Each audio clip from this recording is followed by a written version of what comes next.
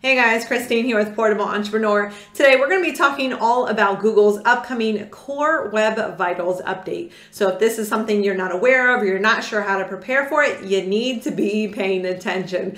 So this is something that Google told us about back in 2020 and they plan to roll out in May of 2021. Now typically Google doesn't give us this much advanced warning when they're going to roll out an update. On top of that, something that is really interesting that they said is that they are planning to have a visual indicator that highlights pages and search results that have great page experience. So this is definitely something that you need to be paying attention to, and that's exactly what I want to help you with in this video. So specifically what we are going to be looking at is what the Core Web Vital update actually is, how it affects you, how to prepare for it. I'm going to share with you some free tools that you can use to measure your Core Web Vitals and recommendations to improve your score. So by the end of this, you are going to be aware of what Core Web Vitals is and the action steps you need to take to be fully prepared. And so you can implement this for your sites and your client sites. So let's go ahead and take a look at what Core Web Vitals actually is. Now, the Core Web Vitals update is all about page experience. Now, Google said the goal with these updates is to highlight the best experiences and ensure the users can find the information they're looking for. Our goal is ongoing, which is why we plan to incorporate more page experience signals going forward and update them on a yearly basis. So this means that Google plans to make page experience an official ranking factor. So there's going to be a heavy focus on user experience and how that correlates to your rankings. So Core Web Vitals are a set of specific factors that Google considers important to a user's overall page experience and will be a part of Google's page experience score.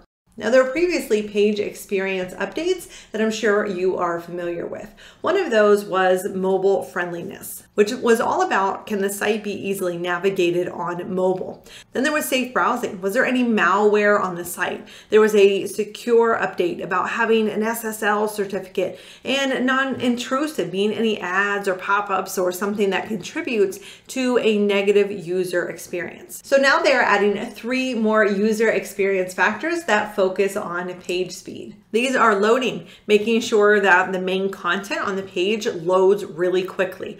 The second is interactivity. This is about when a user interacts with a page. How quickly, once the page loads, can the user start interacting with it, being clicking on a button or clicking on a link, entering their email in a form field, for example. Just making sure that the page is quick to respond. And the third is visual stability. This means that the content on the page doesn't start to shift as the page loads, because that is really frustrating to the user and can cause them to click where they don't mean to. Now, this is broken down into 3 specific page speed and user interaction measurements: largest contentful paint, first input delay, and cumulative layout shift. Now, before your eyes start to gloss over, don't worry, I'm going to put this into plain English for you so that you know what each of these is, how to check your score, and then how to improve your score for each. So let's start with largest contentful paint, or LCP. Now, this is not to be confused with page speed. This is all about how long it will take the page to load for the user and for them to be able to interact with it. So this is from click to being able to see the majority of the content. So essentially, this measures the loading performance. Now, for a good user experience, Google wants to see LCP occurring within 2.5 seconds of when the page starts to load. And luckily, you can check your LCP score inside Google PageSpeed Insight. Now, a score of 75% or above is considered passing for all of the metrics that we're going to be looking at. And you will see these rated and color-coded as good, needs improvement, or poor, so that you can determine very quickly where you are at here. Now, you're also going to see specific recommendations here that Google is going to provide you so you know what to improve in order to improve your score. Now, you can also look right inside your Google Search Console account to gain additional information. And I recommend you do this because the data is going to come directly from the Chrome User Experience Report. And here you're going to be able to see LCP data for your entire site instead of just just a single page. So you will get a list of URLs and how they are currently performing. Now, these reports are going to give you specific recommendations, but here are some of the things that you can do to improve your score. First, you can make sure that you have better web hosting. By better, I mean faster. Make sure that you have a good host that is going to help your content load quickly. You can also set up lazy loading images, and this means your images are only going to load as someone scrolls, so that not all of the images have to load immediately, which is going to lower your LCP score. You can also remove any unnecessary images, or if you have excess images that aren't really adding to a page, so the page loads faster. Now, we all have third-party scripts here on the site, but we do want to make sure that we are keeping those to a minimum and remove any unnecessary third-party scripts.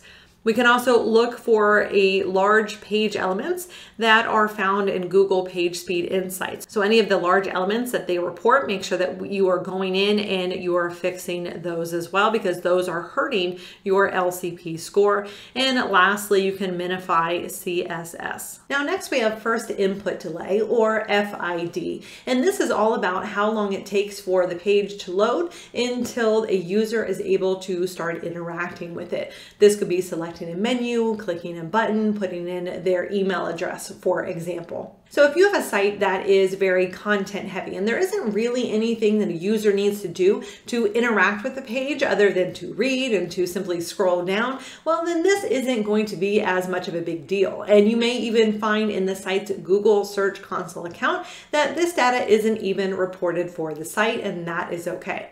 Now, on the other hand, if the site definitely requires action, the user needs to log in, or they need to register, or they need to fill out something, for example, then this is absolutely going to be a big deal and needs to be paid attention to.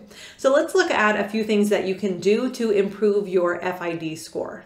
One of the biggest things you can do is to minimize JavaScript, because it's nearly impossible for users to be able to interact with a page while a browser is loading JavaScript. So that is definitely something to pay attention to. Now, we talked about removing unnecessary third-party scripts. We all have them, like Google Analytics, or adding in a heat map script, for example. So the more you have, the more of a problem this tends to be. We're all going to have a couple, but if you really start to have a lot, we need to cut back on those. Now, you can also use the browser cache, because this is going to help load the content on the page faster. And lastly, we have the cumulative layout shift, or CLS, and this all refers to visual stability. So remember, we don't want the elements of the page jumping around as the page is loading, so that the user has to go and find those elements once the page actually fully loads. So there's a few things that we can do to improve the user experience here. First is that we can add the size attribute dimensions for any media. So if you have any videos, images, infographics, then you can add in the size attribute and make sure the dimensions are there. That way the browser knows what space it needs on the page, and that will help keep it in place as the page is loading. Now, you can also give any ad elements, if you have any advertisements on the site, a reserve space so they don't start to push down content as they load. You can also add UI elements below the fold so that they don't push down the content the user would otherwise expect to remain where it is when they see it as the page is loading. So now that you have a much better understanding of what the Core Web Vitals update actually is, let's make sure that you have an action plan so you can start preparing for this.